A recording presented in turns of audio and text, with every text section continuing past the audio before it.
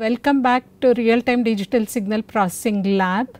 So, today we will discuss about DFT and FFT, whatever we have covered in theory. So, we will see first in MATLAB, then we will go to the DSP processor board and then see how we are going to run our code today.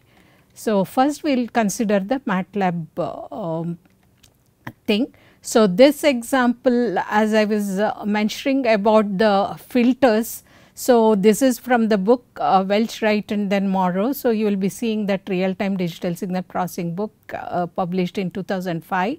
There was an M file which shows that how the windows can be generated and then the filter responses for different kind of windows what we can see it. So, we will be applying one of the window for our DFT or FFT to remove the noise and then see that how they will be represented in the frequency domain. So, here the number of inputs what it is chosen is 128 and then alpha for Kaiser window is chosen as 3 and then number of FFT points chosen as 1024 into 8 and then the sampling frequency in this case chosen as 48,000. And then you will be representing, that is line type control for the plot and then you will be setting the font size in the plot of MATLAB. So, first one will be calculating Bartlett window with n points and then Hamming window, rectangular window and then the Kaiser window. So, we have to pass the alpha parameters, so which can be variable. So, you can select them as we have seen in filter design toolbox. So, you can generate this. Then you will be computing their frequency response. We call it as frequency Z basically. So, you will be calculating for the that is H3 what you have seen the thing W3 by sum of W3 what you will be putting it and then the sampling frequency what you will generate. And then the frequency response for H2 is shown that with this parameters and you will be outputting the figures actually. So, you will be plotting W3 that is subplot what we will be having it and then font size, line width what it is shown and all the 4 figures what it will be plotted. So, with different colors and then later on you will be seeing that subplot what you are going to calculate, that is P3 what it is chosen and then you will be finding these are the plot parameters one can go through. You will be getting help file in MATLAB and then you will be all these are the subplot. So, you will be seeing that you will be calculating Hamming window what it is going to be used and then its frequency after passing your data through that what you will be seeing it. So, we will run and then see how we are going to get the output. So, you can see the thing. You will be seeing the first the figure, we will look at it. So, you will be seeing that this is a rectangular window and you will be seeing with the pink as a Kaiser window with alpha is equal to 3 what it has been selected and then Hamming window and this is the Bartlett window what you are seeing, it is just like a triangular and then this is a rectangular and then the other two represent your smooth response. So, the second figure we will see what has happened. So, you will be seeing that in this you have passed through the rectangular window and then you are seeing the frequency response of after passing through the rectangular window and then you will be seeing using the Hamming window. So, how the output is going to be represented. So, you will be seeing that this is our main lobe, this is a low pass filter basically and then these are the side lobes. So, you will be seeing that rectangular window, you will be seeing it is has a main lobe is very narrow compared to your Hamming window. or any other window what you can take the thing, and you will be seeing the ripple somewhere in minus 14 dB or something like that what they have come down, and then finally it will be settling down to 21 dB or so. Whereas in the case of your Hamming window, this is a smooth response what you are having with your input signal. So, the main lobe is little bit increased, and then you will be seeing your side lobes have come down approximately what we can take it as minus 40 or 41 dB.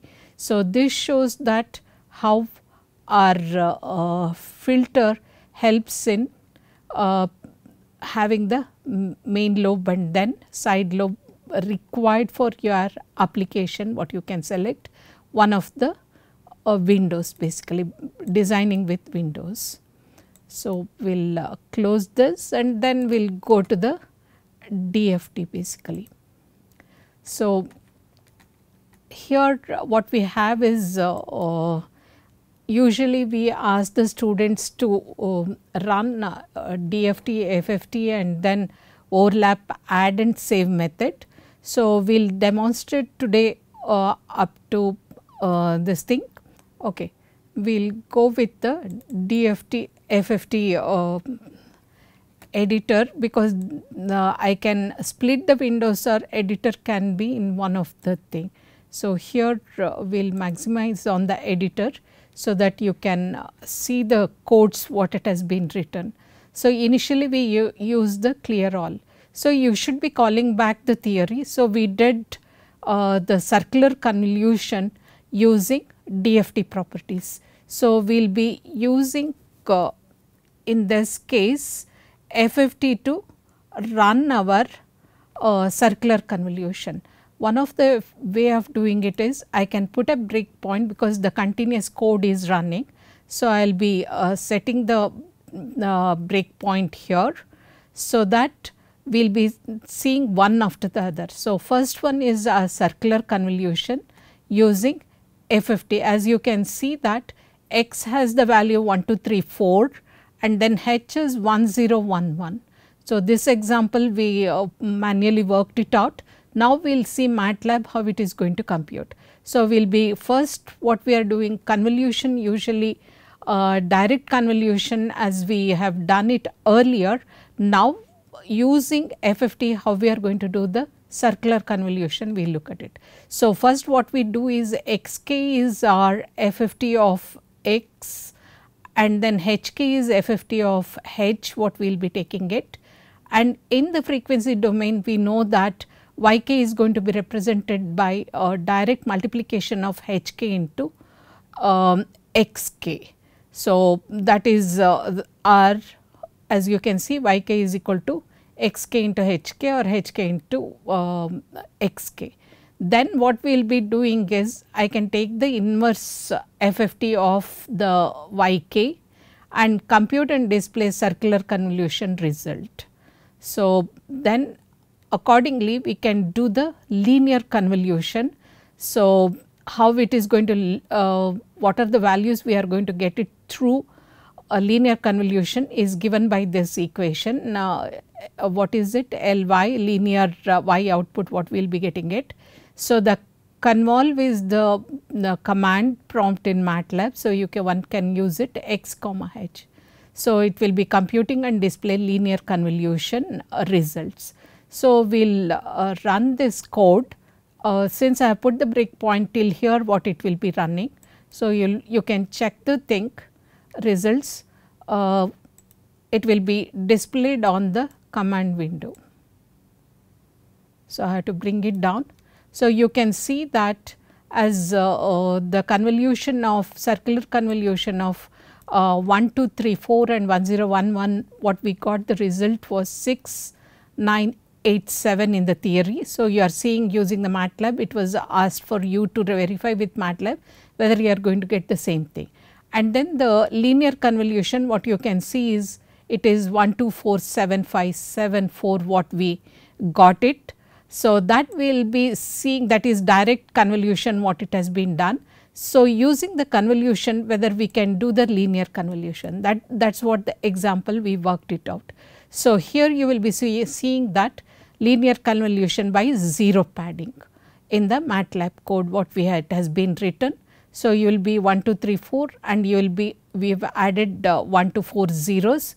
So, this is zeros 1 to 4. So, it will be generating 1 2 3 4, 4 zeros followed by, and then the same way with HZ also 4 zeros what it has been added. Now, you will be doing the DFT of or FFT computation basically of our XZ and then HZ.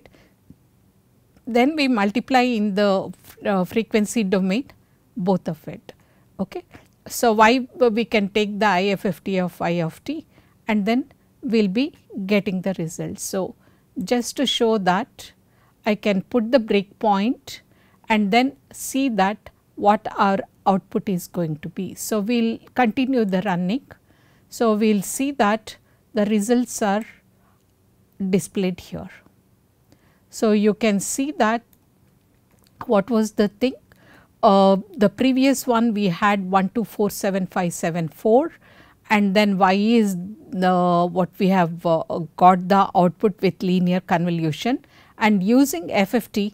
So, you will be seeing that it is 1.0, 2.0 and then so on. The last one is -0 because we added one extra 0 in the thing because L plus M minus 1 as we know about it.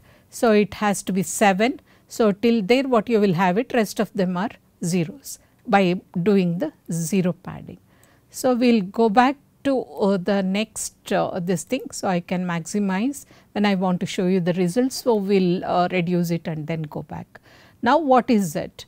So, we will calculate the amplitude spectrum of sine wave using FFT and then display it. So, here our this thing is number of samples, that is 256. We call it a sampling rate, and then sine wave frequency what chosen is 50 basically hertz, and number of points chosen is 120. So, this up to 128 points 0 to n minus 1. So, you will be calculating sine of 2 pi f by fs into n. So, that is how we will be getting our xn samples in input sample. Then we can calculate x of k, that is FFT of x of n comma n number of points, and then we will be plotting the absolute value of xk because we know that it is a complex conjugate what we will be getting it. Only the amplitude what I want to have the thing. So, we will be taking the absolute of x of k which gives us the plot the amplitude spectrum alone, and then this is going to give us the magnitude spectrum. So, for the axis is going to represent 1 to 64, show only up to points fs by 2. So, in this case what we have is 128 points which represents up to 2 pi or fs values. So, you will be labeling. So, what we will do is we will put a breakpoint again. So,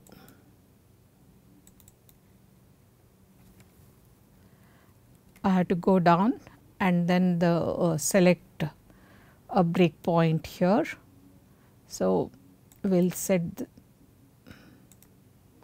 enable the breakpoint here. So, you will be seeing where next the computation is going to happen, we will have the breakpoint. So, we can continue. This is to avoid multiple files, all the codes have been incorporated in one. So, you will be seeing that this is the for up to 64 samples what you have it.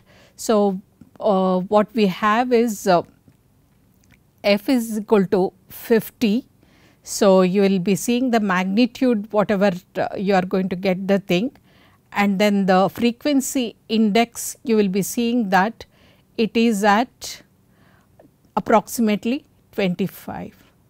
So, what you are having the frequency at k is equal to 25. So, can you compute and then look at it whether you are getting the frequency as 50 hertz. How it is going to be? So, you have to multiply it by 2, which you will be getting it as 50 hertz. Okay. So, now the next one is compute and display amplitude spectra at 2 sine waves. So, how we are going to do this? We hold on for a while. So, we will set the breakpoint here also. So, you know that next breakpoint is set. So, what we are going to do here? So, again our sampling frequency we have chosen as 256 sampling rate, and sine wave frequency is 50 hertz, and number of points what we have chosen is 128, and we will be calculating sine of the thing 50 hertz sine wave. So, we will be doing the FFT of this one and then calculate our this thing magnitude. So, this is what we did the thing. So, the next one is we will see that amplitude spectra 2 sine waves, what is going to happen. So, we will put a next breakpoint, it is already selected. So, it is the same thing. So, what you have is the first frequency is 50, F1 is 61, frequency of first sine wave, and then second sine wave what it has been chosen. And you will be calculating xn is sine 2 pi f by fs into n, and then x1 of n will be 2 star pi f1 by fs into n. So, generate 61 hertz, generate 50 hertz, then take xk is equal to FFT of the first input signal, and x1k is of FFT of x1 comma n basically second sine wave, and then calculate their magnitude spectrum, first sine wave and the second sine wave magnitude spectrum, and then plot them with n values which is varying between 0 to 127. So, you will be only representing 1 to 64. So, when we run this, you will be seeing that how the two of them look like. So, you are seeing this is multiple, as you can see this is, you will be seeing at 50 hertz, and this should be at 31. So, you can see that approximately x is there 30, little bit movement will give select 31. So, that is what you are y magnitude is 40.7109 what you will be seeing it, and you will be seeing this if we put the thing x is 25 and then y is 64. So, you will be seeing that approximately you will be getting between 60 to 61 what you are seeing the thing, which is 61 hertz sine wave generated, whereas your peak is 25 for your 50 hertz signal, as because we are representing with 64 samples in the thing pi by 2 what we have done the thing. Okay. So, this is how your frequency spectrum and other things work. So, the next one is we are going to see that overlap of two spectral lines due to frequency separation is less than frequency resolution.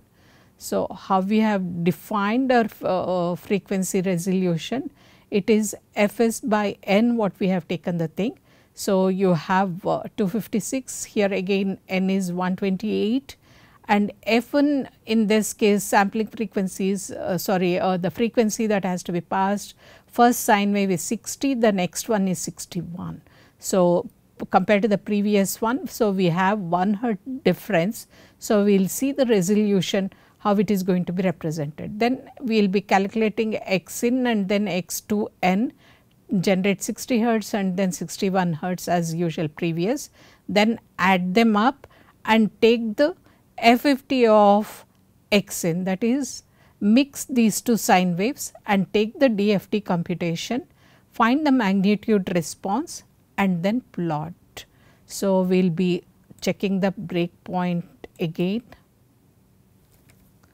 So, we will set the enable the breakpoint in the next stage, and then we will run this.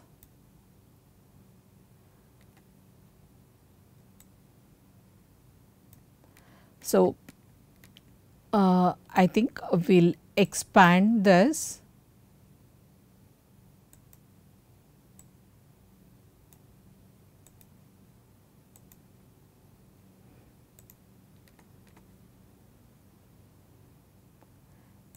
You will be seeing the combined spectra. Sorry.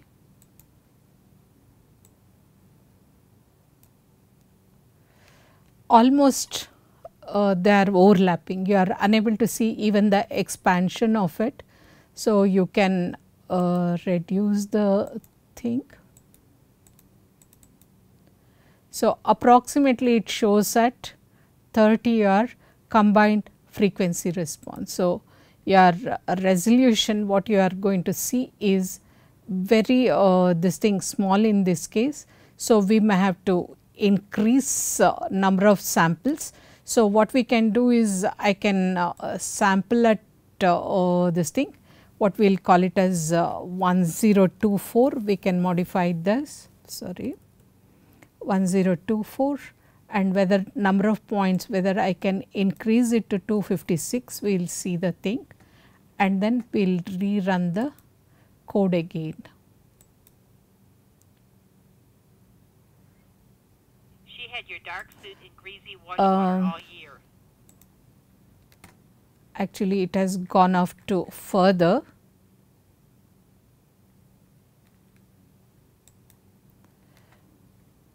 Okay, we will clear all the breakpoints, and now we will put the breakpoint here,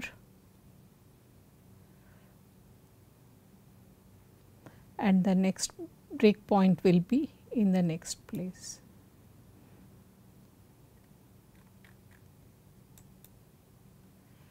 She had your dark suit and greasy washwater all year. Okay, so 1 second, clear all. Will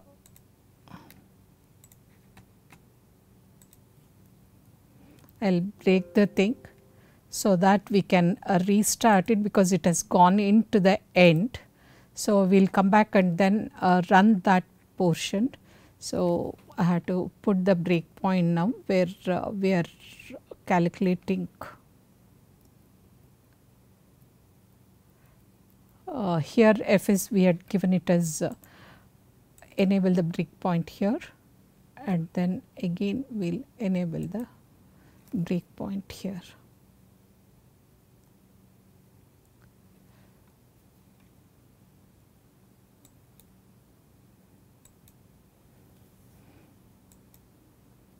So, it has come to this. So, you can see that it the previous one what we are seeing it as the output. So, now I have to run it again because it is pointing to here. We will continue the thing.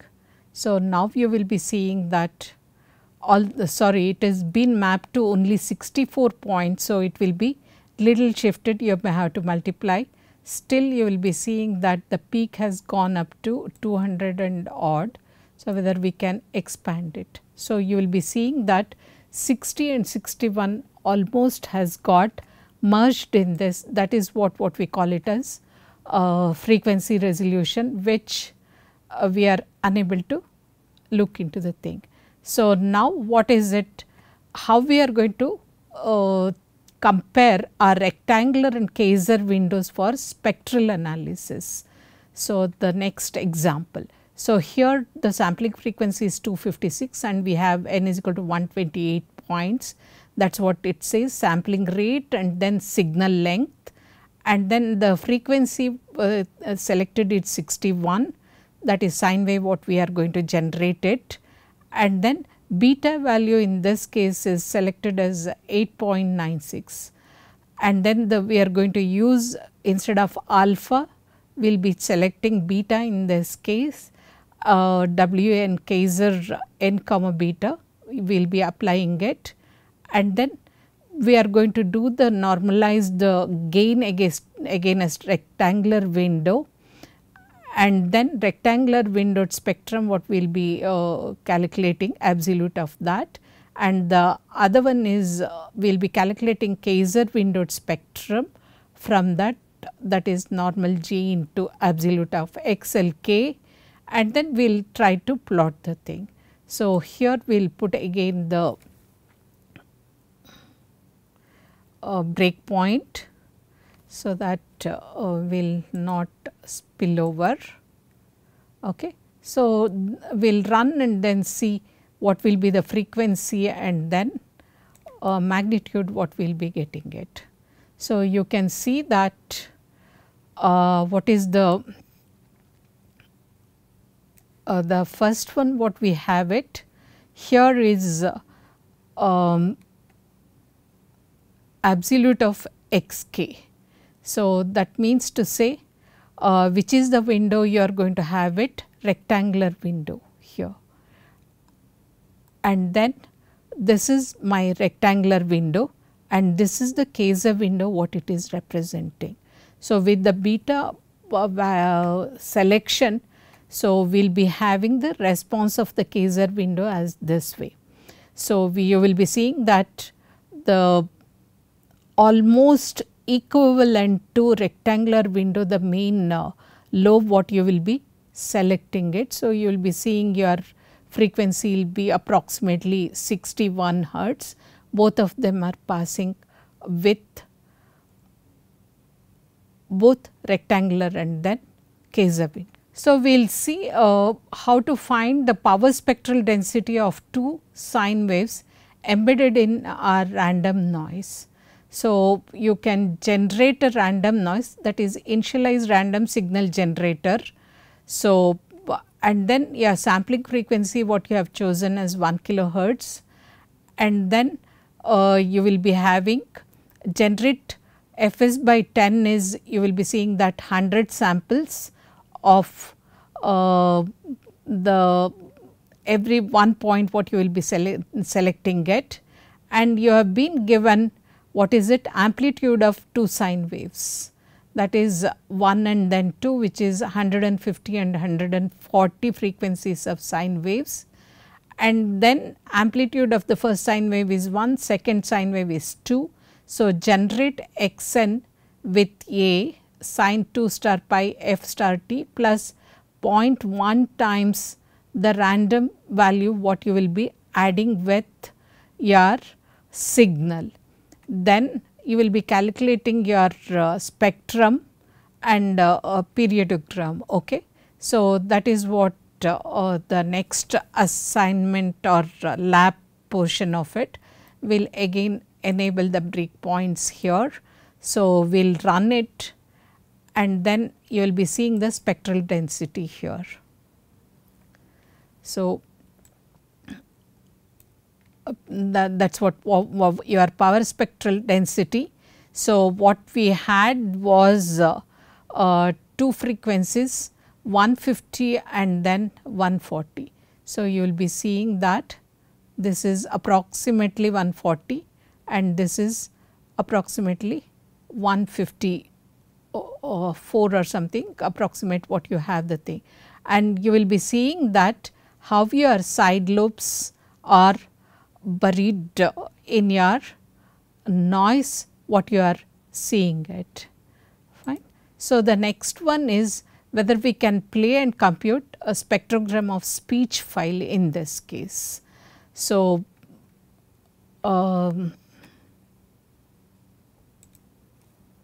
okay, next we will put the this thing. In this case you have a speech file sampled at 8 kilohertz, you can record it using MATLAB and number of bits chosen is 16 bits in this case, and sound AC is play the speech signal, and then you can find its spectrogram using the function spectrogram. Okay. So, we will see that first and then we will look at it. Your dark suit in greasy wash water all year. hopefully you have heard the thing. This is the speech spectrogram what you will be seeing it. So, you will be seeing that your power frequency 0 dB per hertz what it is shown. So, these are the 50 hertz and this is frequency in kilohertz what it is marked. So, most of the speech signal as we say that it is going to be up to 3.1 kilohertz. So, that is the reason why or maximum 4 kilohertz, that is why the sampling frequency is chosen as 8 kilohertz and time duration in seconds, this is the 3 second. So, this is how you can generate your sine this thing speech signal and see its spectrogram. So, now what we will do is we will overlap add techniques for fast convolution what we are going to use it. This theory we will be covering it in the how to do this fast convolution will be covered in the theory, and then how to implement FIR filter that attenuate this whatever 1 kilohertz sine wave tonal noise speech file. So, what is it? So, you will be using the same speech file and then sampling rate is chosen as 8 kilohertz. So, first we will be playing the original speech signal, then pure that is what speech is played. Then what you are going to do is you are going to generate a 1 kilohertz sine wave which is called omega 2 star pi into f by fs frequency of sine wave. So, you have done the thing and you will be merging with your speech signal, that is what we call it as correct speech by 1 kilohertz sine wave, and then you can hear that correct voice and then we can display the spectrogram of noisy speech, and then later on we will be applying a window technique, that is passband filter 900 to 1100, fs by 2 is 4000 in this case what we have given, and apply FIR 1 filter with stop band, that design an FIR filter to stop the frequency. This is a band stop filters what it is not band pass, it is a band stop 900 to 1100. So, we want to eliminate 1000 hertz. So, that is why it is a stop band filter what it is designed, and then you will be passing this coefficient B coefficient through your FFT filter, that is FIR filtering using overlap add method is being used here. So, that it is a continuous signal or input signal what you have it. So, you will not be able to take the complete FFT. So, part by part what it will be done actually in the overlap method, add method is being used. So, we have the overlap save method also, one of them can be used here. Overlap add method is going to be demonstrated. So, you will be displaying the spectrogram of the filter speech and then you will be hearing your output. So, we will run to the end. She had your dark suit in greasy wash water all year.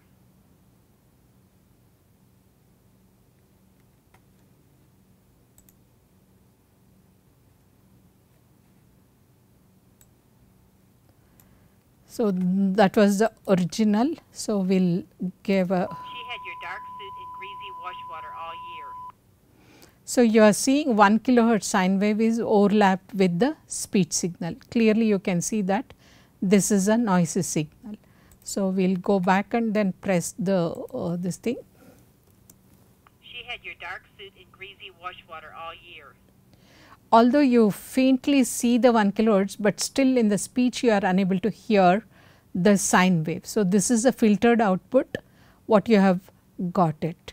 So, this shows that how our discrete Fourier transform is computed using FFT method to implement for different applications. It can be circular convolution, linear convolution, or you want to eliminate your noise from the speech using the filtering technique.